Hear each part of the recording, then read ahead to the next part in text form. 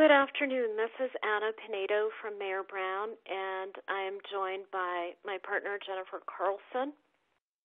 Thank you very much for joining us for our webcast on pipe transactions. We're going to go through some pipe basics as well as current developments.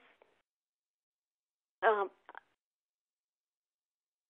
few housekeeping items before we get going. If you'd like to ask questions, use the Q&A widget on the screen. Jen and I will try and answer questions as we're going through the webcast, and if we run out of time, then we'll get back to you each individually through email. For those of you who are joining us today who would like CLE credit for the live version of the presentation, download both the affirmation form and the evaluation form. You can find the forms in the resources widget on the screen. And then when we're about halfway through, we will announce the CLE code, and you should just add that CLE code information to the forms when you send those back to us for CLE credit. You can download the presentation as well as the supplemental materials from the resources widget. As well, after today's presentation, you'll get an email from us that will have the webcast slides, the supplemental materials, and a recording of the session. So you may want to look out for those. With that behind us, I'm going to go ahead and get going before I hand off to Jen.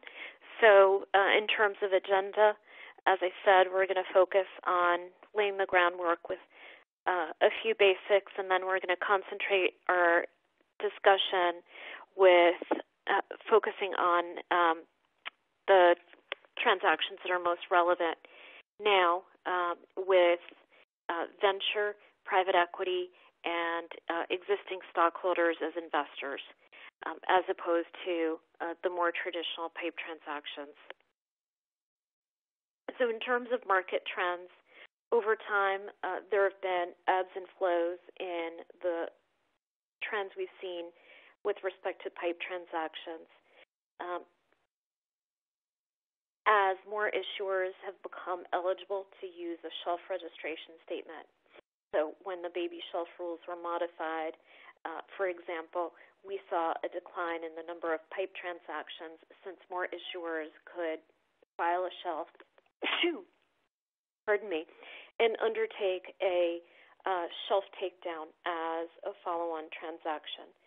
So we've seen more transactions that are done as shelf takedowns that might, in times past, at least for smaller issuers, have taken the form of a pipe transaction. As well, with the evolution of wall-crossed or confidentially marketed public offerings, there have been more issuers choosing that approach, whereas they might have found appealing the same sort of wall-crossed confidential marketing in a pipe transaction. What makes pipes particularly relevant for this particular period is that what we've seen time and again in 1997 during the dot-com bubble and, of course, during the financial crisis is that pipe transactions are particularly useful when there is a downturn and when there are prolonged periods of market volatility. So just as a point of reference, on this slide, you'll see some pipe market trends.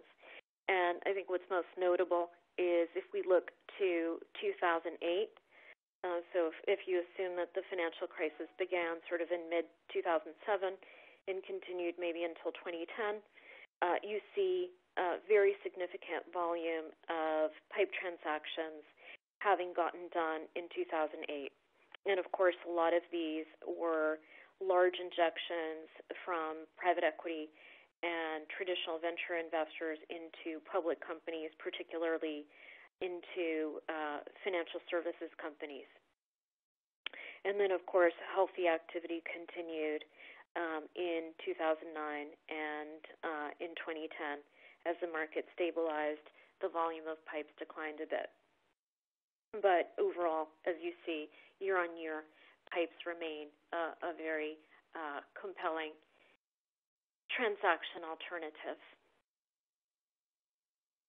So if we go to the next slide and you just look at the number of transactions and sort of the composition of the transactions in periods of relative market stability, there are most of the pipe transactions that are getting done have been common stock deals or common stock and warrant transactions. And there's been a migration away from preferred stock, convertible, or more highly structured transactions. As I'll explain, though, today, during periods of market volatility like those that we're experiencing, what you're likely to see is a return of more highly structured deals, and in particular, transactions that are private equity driven, largely preferred, convertible preferred, or structured debt. And so we will focus on those. With that, I'm going to hand things off to Jen to just lay the groundwork with some basics about pipes. Thanks, Anna. So I'm going to go through, as Anna mentioned, just some pipe basics and a little bit on key documentation for pipe transactions and also some key considerations. So first, just generally, what is a pipe transaction? There are many different types of pipe transactions or things that can qualify as people recognize as a pipe transaction, but broadly, it refers to a private placement of equity or equity-linked securities by a public issuer. And as Anna mentioned, she'll cover some of those different types of transactions today that include venture style or change of control, strategics, and then there's also highly structured securities that can be involved in pipe transactions.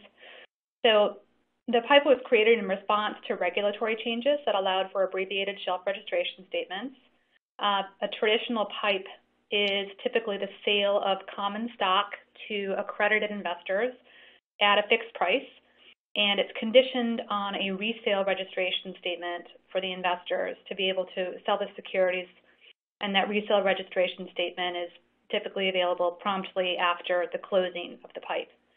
So there's lower liquidity risk when that resale registration statement is available and a lower liquidity discount.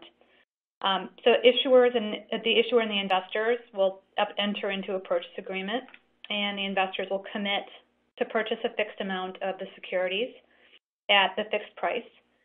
The purchase agreement itself, or sometimes a separate registration rights agreement, commits the issuer to filing the registration statement for the benefit of investors.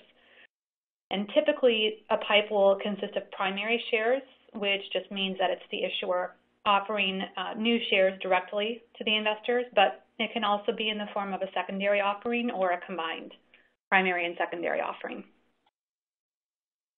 So as I mentioned, you can have a traditional pipe where common stock is sold to AIs, accredited investors, at the fixed price. You can also have a private placement or sort of an untraditional pipe with a delayed registration rights or trailing resale registration rights.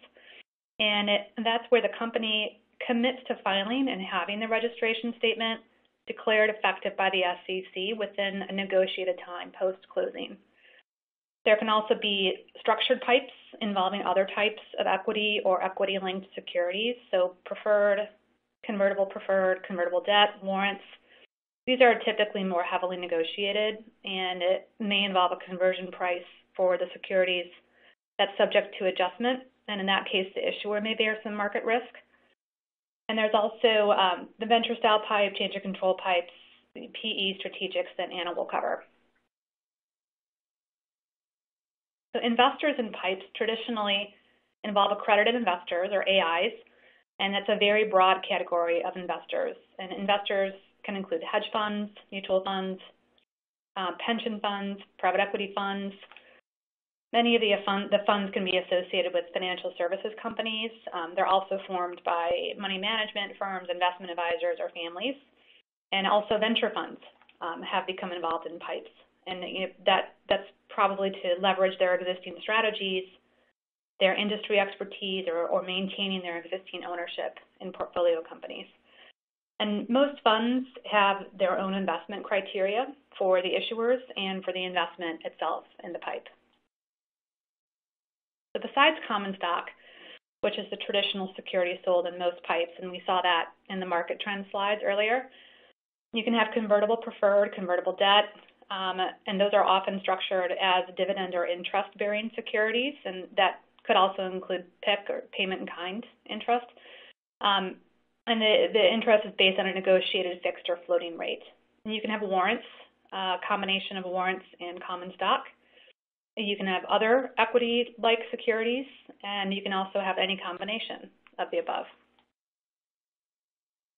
So what are some of the advantages of PIPE offerings to the issuer? So transaction expenses are typically much lower than other financings. It's efficient and it's quick compared to an underwritten or a 144A offering.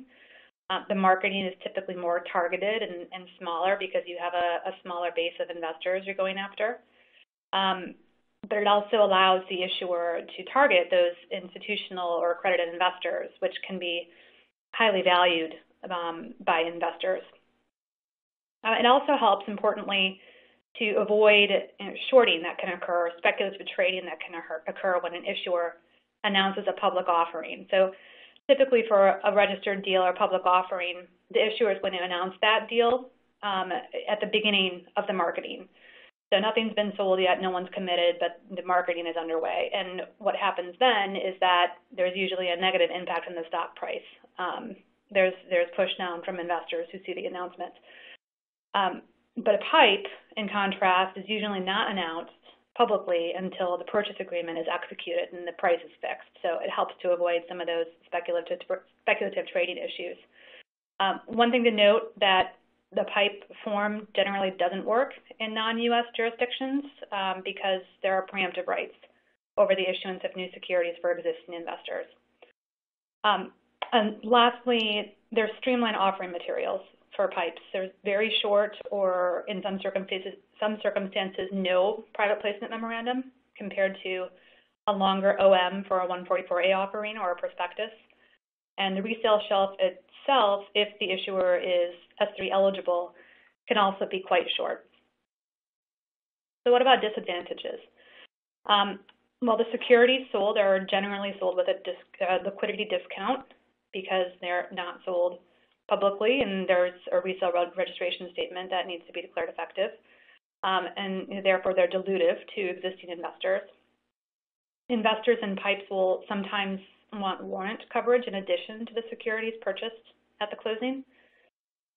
There is limited marketing, sometimes, as I mentioned, to accredited investors. That can be a good thing to reach that investor base, but it also limits who you can reach as your investors. And as Anna will discuss a bit later in more detail, there can be limits on the number of shares that may be sold due to the Securities Exchange 20% rule.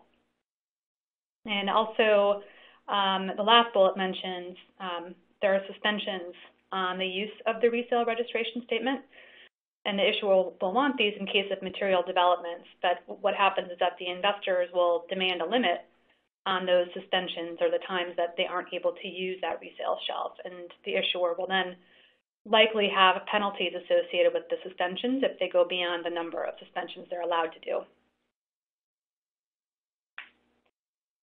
So again, as I mentioned, traditional PIPEs are just the regular common stock at a fixed price to accredited investors with the closing that's conditioned mainly on the SEC being ready to declare the registration statement effective shortly after closing. But also, as I mentioned, there's a private placement with trailing resale registration rights, and that's where the issuer affects the registration after the closing of the private placement. So just a few notes on trailing resale rights. Once the investors enter into the purchase agreement, the closing can occur, and after the closing, the issuer then will file and use its best efforts, commercially reasonable efforts, or some other negotiated standard to have the registration statement declared effective. And in the purchase agreement or in the separate registration rights agreement, that is where the investor and the issuers will negotiate to specify the timing deadlines, and also, as I mentioned, the penalty payments that can be associated with missing certain of those deadlines. And we'll discuss some of these negotiated provisions in a few minutes, but there's also, as I had mentioned, some limits on the number of times that an issuer can suspend the resale registration statement. Those are referred to as blackout periods. The issuer will list the selling stockholders in the registration statement as selling stockholders, and the issuer is typically bound to keep that registration statement effective for a period of time. Sometimes it's a max period of 1 or 2 years. Other times it's just until the investors are able to sell all of their shares without limitation under Rule 144. And one thing to note here, as the last bullet talks about, is that if affiliates are involved, they are subject to the volume limitations and other limitations of 144. So they'll typically push back if there's just a set time period. So I wanted to go through briefly some of the key documents in a PIPE offering. There's the engagement letter, offering materials, or in some circumstances, as I mentioned, there is not a PPM. So there's just reliance on the existing filed documents with the SEC. Purchase agreement, maybe a reg rights agreement, legal opinions, and other closing documents, and then a press release and a Form 8K, and the resale registration statement. So for traditional PIPEs, most issuers will engage a placement agent, and that will help them structure and market the PIPE. And the engagement letter just basically outlines the obligations between the issuer and the placement agent. The placement agent is not a party to the other PIPE documents unless they're also an investor in the PIPE. And generally, there's a fee paid to the agent of between about 4 to 6% of the gross proceeds to the issuer. In some circumstances, the agents can also receive warrants as compensation, and the issuer typically reimburses fees and expenses to the agent. And then usually a more frequently negotiated part of that engagement letter is the tail period. So that's where the issuer agrees to pay the agent a fee if other offerings occur within a future time period. Sometimes there's, depending upon the transaction exemption you're looking at, if it's 4A2 or Reg D, there may be some bad actor representations. There's also indemnification, where the issuer agrees to indemnify the agent for untrue statements in the offering docs. So the purchase agreement, again, the agent's typically not a party unless it's an investor, so it's between the issuer and the investors. The agent will normally assist in preparing the purchase agreement along with its counsel, so there'll be a form purchase agreement when you go out to solicit investors, and that will typically be an exhibit to your PPM. There's issuer reps and warranties, and those are similar to a traditional underwritten offering. One of the reps will be that the investor, when the offering is closed and announced, won't have MNPI, and that allows the investor to then be able to trade in the market if the issuer has announced that the MNPI. The issuer covenants, general covenants, usually just to make that transaction public, to file the registration statement, and to provide certain closing documents. Investor representations are typically very, very limited, as you'll see here. There's usually also indemnification by the issuer to the investor for losses for untrue statements of material fact in the resale registration statement. Other covenants that might be contained in the purchase agreement, and this is depending upon the investors or the type of transaction. So typically in a structured PIPE where you have more highly complicated securities, the investors will demand other types of affirmative and negative covenants, including corporate governance or information requirements. And generally, for most PIPEs, the closing documents will only include a legal opinion, but there could also be a comfort letter or issuer certificates. And then closing conditions are also typically quite limited to MAC and the closing of those documents. So as I mentioned, the registration rights provisions of a purchase agreement or a reg rights agreement are typically heavily negotiated. The issuer will commit to filing and having the registration statement declared effective within a certain period of time. And there's typically liquidated damages provisions where the issuer agrees to pay penalties for not meeting those time periods. And usually there are negotiated limits for the blackout periods that I mentioned. So the number of times an issuer can suspend the ability for issuers to use the registration statement. And that's typically for material events that may be occurring or coming up, such as an acquisition. And there's usually penalties for violating that covenant as well. There's typically no piggyback registration rights, and by that, we just mean that if an issuer files a registration statement for a different purpose, the PIPE investors can't join in on that registration statement. And there's usually also a covenant, the last bullet here mentions, there's usually also a covenant that other registration statements should not be declared effective before the PIPE resale registration statement, but there's certain exceptions, including for Form S8. So as we mentioned, a PPM, if there is one, will typically be very short, and it'll either include or incorporate by reference the issuer's Exchange Act filings. And rarely in a PPM is there more information on the issuer's business than what's publicly available, unless, of course, it's necessary to ensure that the investor has all info to make their investment decision. So if there, for example, is a material acquisition coming up or some other material event that hasn't been publicly announced, perhaps the PIPE's being used to help finance that, then the investors will have to know some of that information in order to make their decision. And the investors typically don't want this. They don't want to have non-public information, so that's why they will require the issuer to promptly disclose that information to the public once the closing has occurred. And that will usually occur the disclosure will occur via 135 compliant press release. And the issuer will also typically file a Form 8K at the closing that may disclose information under Reg FD, Item 701, but could also disclose the material agreement under 101 and under 302 unregistered sales of equity securities. So for the shelf registration statement itself, an issuer generally doesn't need to be S3 eligible on a primary basis to complete a PIPE. And on a primary basis, that just means the issuer's ability to use the registration statement to issue new securities directly to the public. But an issuer in a PIPE can use a Form S1 or a Form S3 for resale in connection with a PIPE transaction. And there's some wrinkles to this that I'll go over in a minute regarding the SEC's analysis. But it's most efficient generally for an issuer to use a short form S3. It's less costly, it's less time consuming than the long form S1. You can incorporate future Exchange Act documents by reference without filing a post-effective amendment.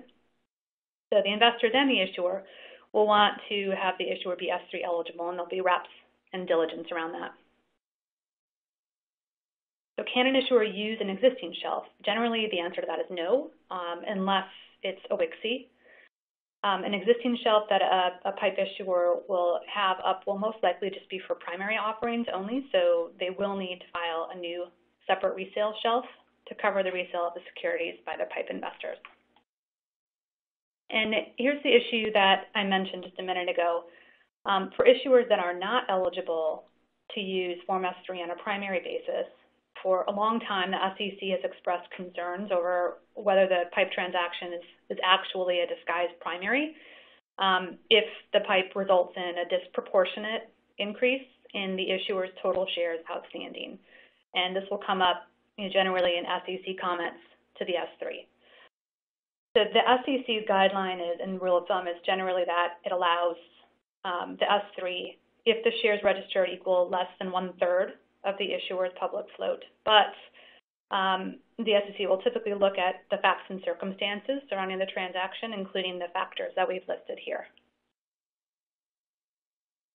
That said, we also have heard that the SEC may allow registration to continue if the securities are common stock or have fixed conversion or exercise prices, rather than having characteristics that could have a further dilutive impact on the issuer's outstanding shareholders, although there is no official guidance on this point.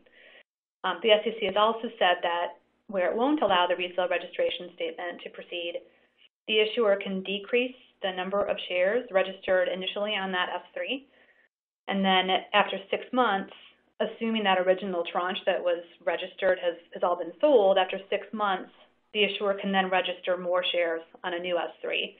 And as I mentioned, at that point in time, the original tranche should all be sold, but since it's been 6 months, the investors in that second tranche can usually rely on 144, so it may not be as helpful to use this exception. So just quickly, I wanted to go through some considerations for and around placement agents.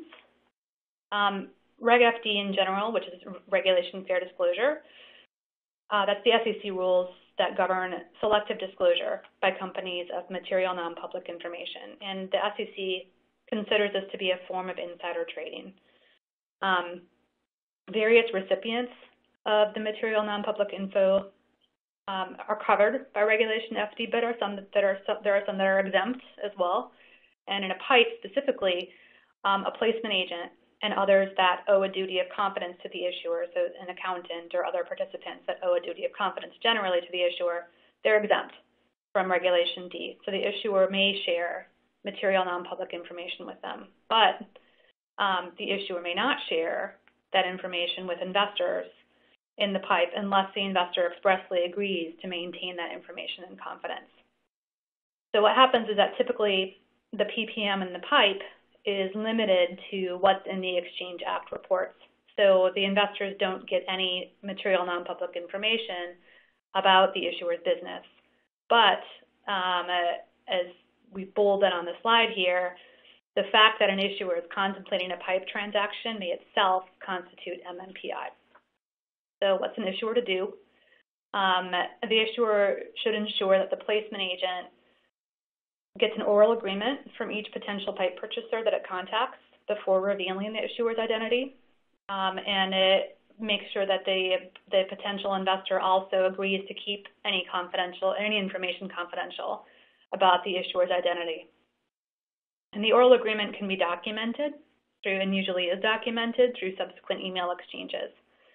And this will help to ensure that Reg FD is not violated by the issuer. But the investor, of course, is still subject to insider trading rules, and I'll discuss that in a minute. So again, best practices for confidentiality.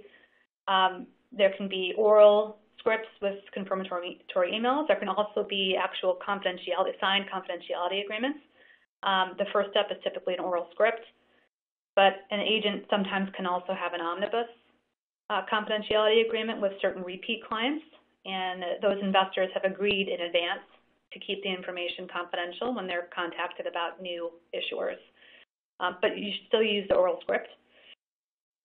There also may be separate confidentiality agreements, as I mentioned, signed prior to the purchase agreement being signed. The purchase agreement will usually contain reps to the issuer on confidentiality. But that said, considering that not all of the potential purchasers will actually end up purchasing and signing the purchase agreement, you'll want to consider, and the placement agent will want to help you consider whether you want a separate confidentiality agreement that's signed apart from the purchase agreement. And this is especially important if the offering materials contain certain information that's not in the Exchange Act, the public filings, such as an acquisition or some other material event, or as we'll talk about much later, related to COVID-19. So there's also some best practices that the agents should follow that the issuer should be aware of. The agent should confirm that the potential investors have appropriate information walls and procedures to help prevent Reg FD and insider trading violations. And then typically, internally, the placement agent will have a process and procedures for their marketing team. So for who's involved in marketing, how are they trained, how are they supervised, what information gets sent to potential investors. So, typically there's the screening process that they mentioned that pre-qualify investors, there's confidentiality restrictions, but you want to make sure that the team and the placement agent is adequately trained and supervised. And there should also, at least for compliance purposes, the placement agent will want to keep written records showing that they actually had reached out and confirmed confidentiality, and in some cases gotten written affirmation of confidentiality from the potential investors. So it's important to keep a careful record of that. Quickly, Ted, I think we may just want to move on and talk about material non-public information when we get to COVID. Yep, I think that sounds good. So we'll cover more MNPI and issues related to investors having material non-public information and that disclosure to the public later. Let me go ahead and pass it over to Anna to discuss a little bit about venture, private equity, and change of control pipes. Okay, so as I mentioned early on, most of the transactions that are going to be most relevant at this particular juncture are going to be transactions that are more highly structured, and we're seeing a significant amount of interest from traditional VC funds as well as from private equity funds, distressed debt funds, and others that may see opportunities at present. They may be interested in investing in public companies, either in sectors that they think are undergoing stress right now, or because they have long-standing investments in the sector and may feel that it's appropriate at this juncture to increase the size of their holdings at a price that may be undervalued when looked at from a long-term perspective. So typically, it makes most sense to structure these kinds of investments in the form of a PIPE. Even if the company had a shelf registration statement and the shelf registration statement were current, and at this juncture, I think that many companies may be a little reluctant to provide investor updates or to do standalone investor presentations or 8Ks to update on their financial situation. So there may be some reluctance for those reasons, but more particularly because through a private placement transaction, it's going to be easier to structure a more highly customized investment. And by and large, private equity investors will want, and VC investors in particular, will want to do more thorough diligence or more of their own diligence. This obviously is going to depend on the funds. Some funds will not want to receive any material non-public information other than the fact that the company is considering doing an offering, or may want to receive information, but only with the caveat that they're going to be cleansed pretty promptly after the announcement of the PIPE transaction. These types of investors are likely going to want other contractual protections, for example, affirmative or negative covenants, and we're going to talk a little bit about these, and may, in some instances, want board representation. So oftentimes, these transactions, because of the highly structured nature and because of the fact that investors are coming in at a time when the stock of the company may be under pressured and these are significant investments, may represent a change of control for the company. And that raises a number of different concerns that don't ordinarily come up in your run-of-the-mill PIPE transaction.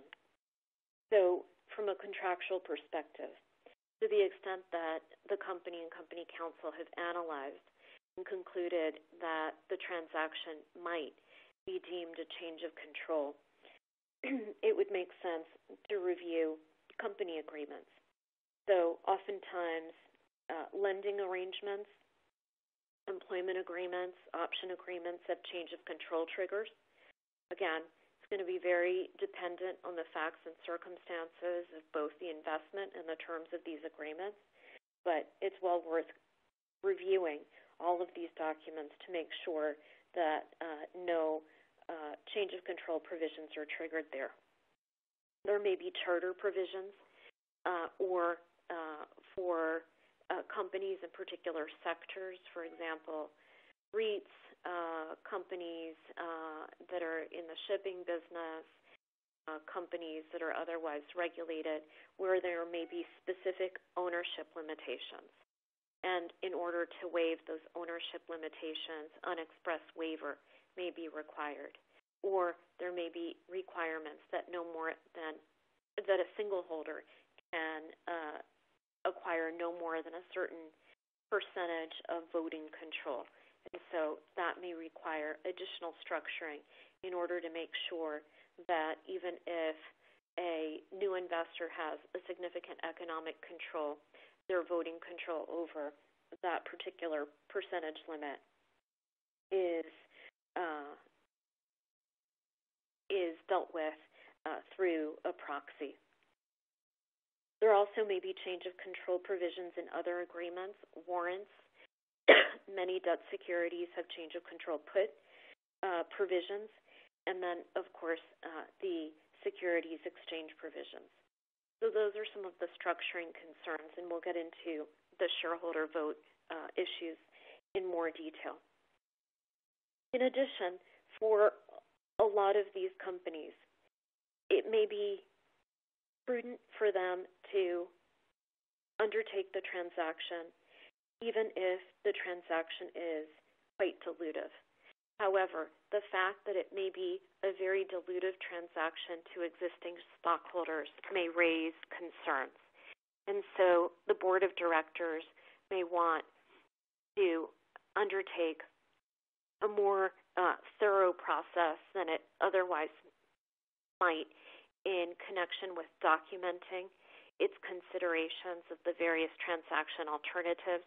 For example, if the board has various term sheets or various proposals in front of it, it may want to enlist the help of the placement agent in evaluating the various merits, discussing those with the board. It may invite the placement agent or another financial advisor to present to the board.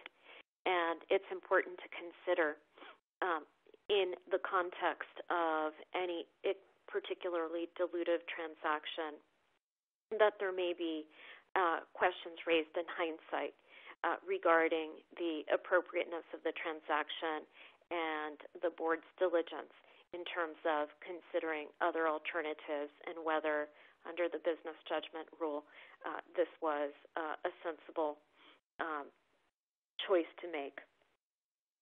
Related to that is change of control premium. So to the extent that an issuer is conveying a control stake through the transaction, it also merits discussion with the placement agent and with the board whether, in fact, the issuer is being paid for that control premium. So a control premium generally in connection with acquiring a control stake, other than in a situation which is very distressed, it would be considered reasonable that a premium would be paid. Obviously, these are very difficult market circumstances. We're seeing many transactions get done at terms that we would not see under ordinary or non-stressed market conditions, but it's important to document the board's consideration of all of these issues. As I mentioned, because boards have certain duties to shareholders, again, in effectively discharging those duties, it's going to be important that the board engage in a very thorough discussion and an evaluation of all of the other reasonable alternatives. There may even be some instances where a board might decide that it would make sense for the board to obtain a fairness opinion. So we have seen a number of instances where in a very dilutive transaction that involves a change of control, perhaps where a shareholder vote may be required and there will be a proxy, that there is a fairness opinion that really analyzes the terms of the transaction and the consideration that's going to be paid. Of course, all of this could be looked at in the context of litigation, and so it's also sensible to consider and discuss with litigation colleagues the terms of the transaction. So in addition to all of the contract review that I mentioned and consideration that you might give as directors or as officers of the company to reasonable alternatives, there may be a number of other approvals.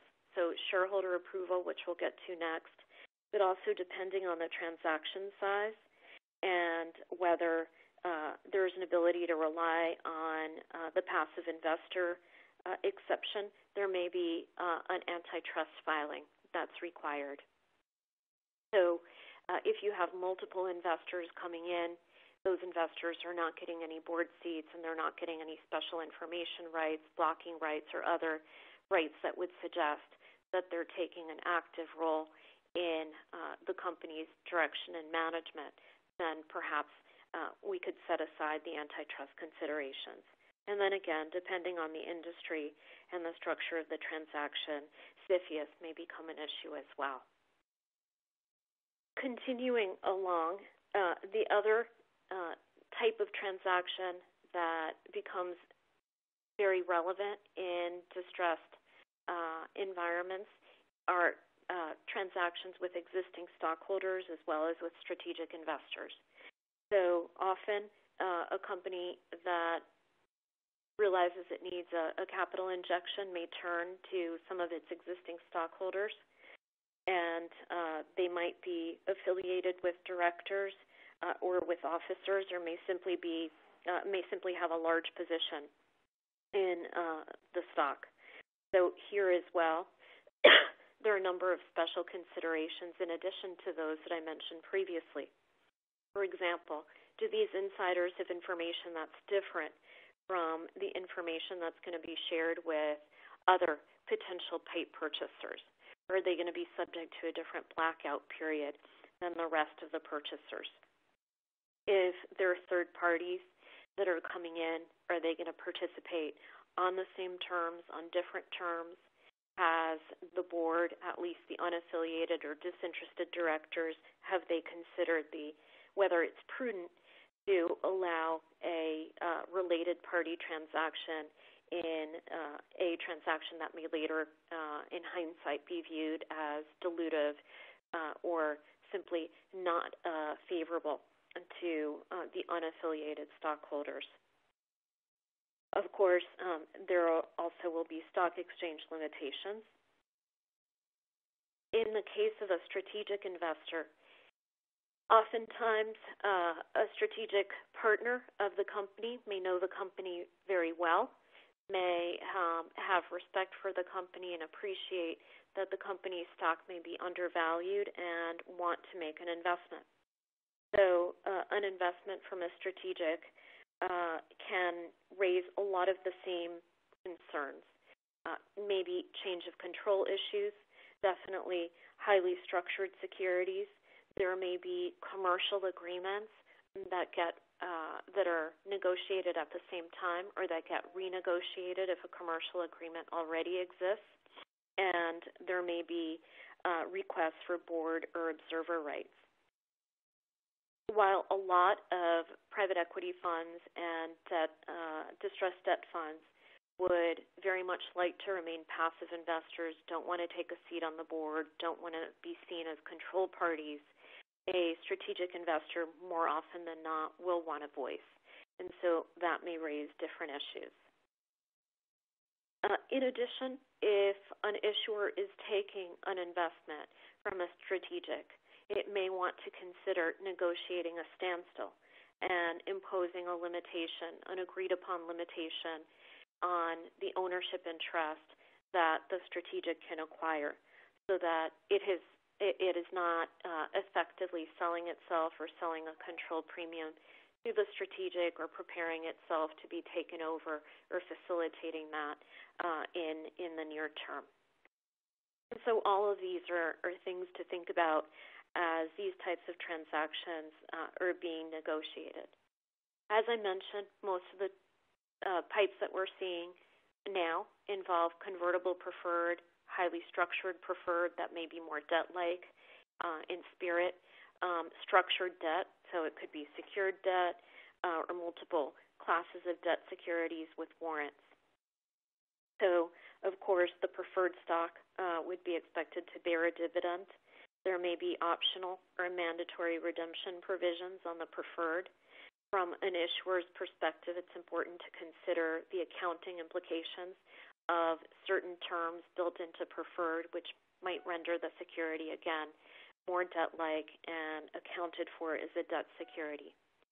Typically, the preferred securities would have change of control put provisions and voting rights that are going to be unique to the series, as well as in certain cases or as to certain actions, consent rights or blocking rights. and for most preferred, a right to appoint a director in the event that the company has missed 2 or more dividend payments. In a lot of these transactions, even where no director seat or special information rights are sought, nonetheless, investors are going to want to protect their interests, and they're going to want to see some negative covenants. In your run-of-the-mill pipe, common stock and warrants, you generally don't see any covenants. So it's important to sort of be attuned to the fact that these are deals that are very different in character. So it's not uncommon to see incurrence of limitations on the incurrence of indebtedness, on the incurrence of liens, limitations on the issuance of more senior securities or on amendments to the issuer's certificate of incorporation or the number of authorized shares, limitations on transactions with affiliates. All of these would be considered relatively standard in this context. So, as Jen mentioned, one of the principal considerations for PIPE transactions generally is ensuring compliance with the applicable securities exchange rules, either NASDAQ or the NYSE.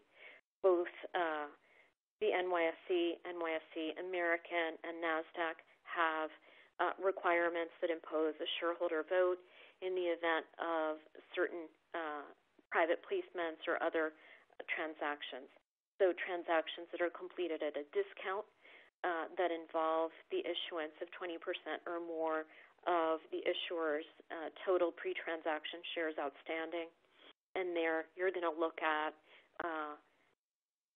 securities on an as-converted basis.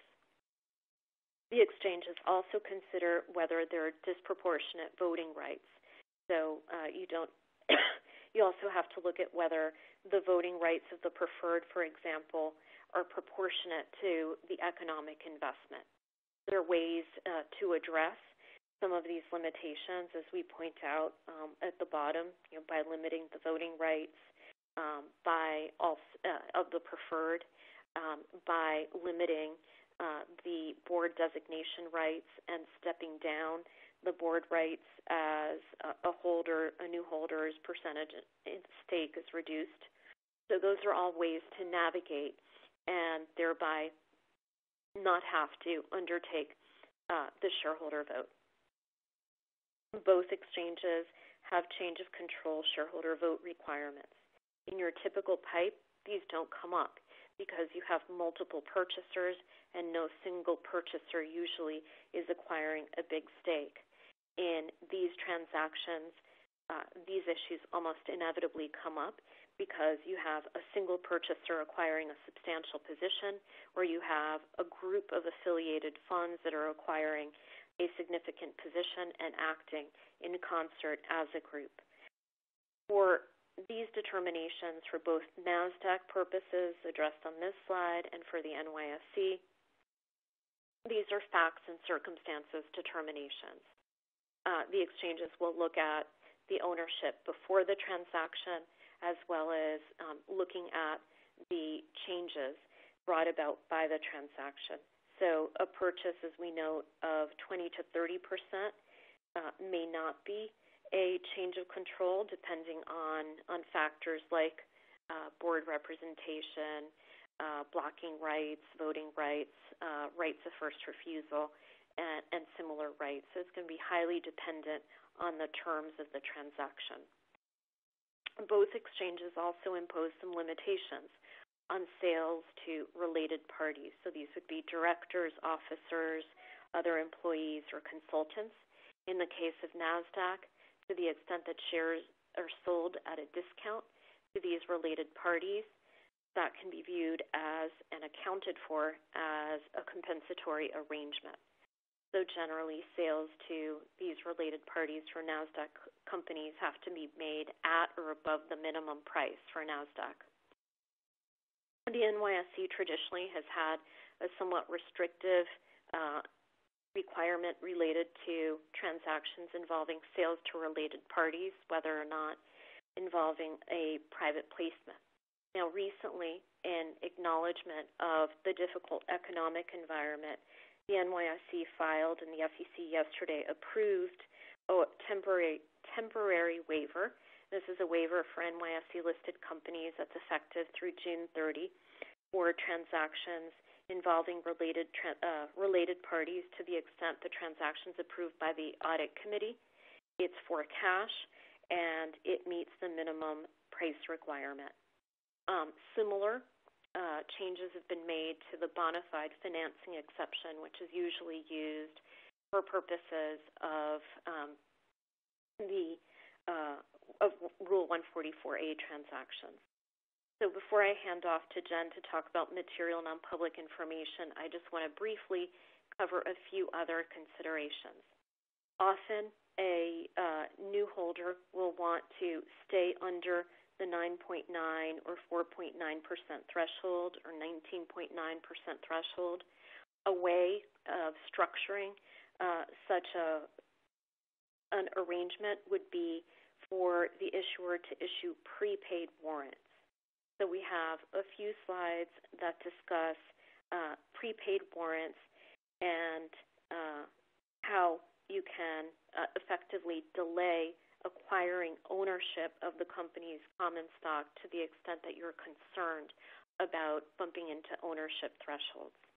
Now, there are a few other securities law considerations for holders that become large stakeholders.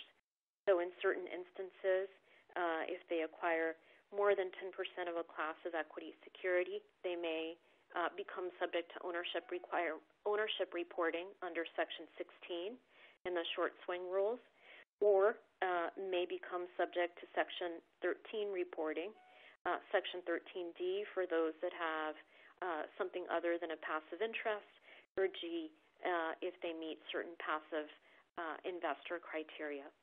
So all of that as well is to be considered, not just the beginning, how you acquire your ownership interest, but what it's going to mean for a fund that becomes a significant owner.